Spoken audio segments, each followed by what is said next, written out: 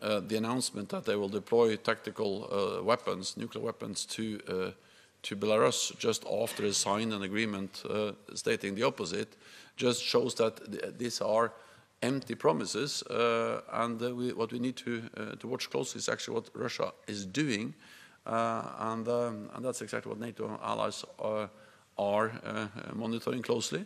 China refuses to condemn Russia's aggression. It echoes Russian propaganda, and it props up Russia's economy.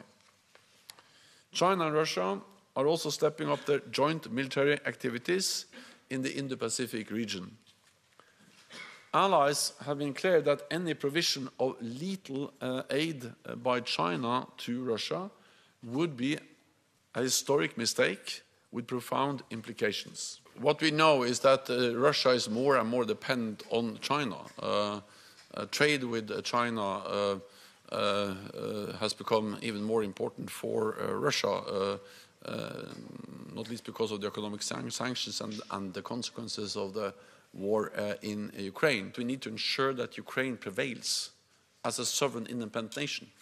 Of course, any meaningful discussion about Ukraine as a member of the alliance has to be based on that Ukraine is a democratic, independent nation in Europe, and that's exactly what is now challenged.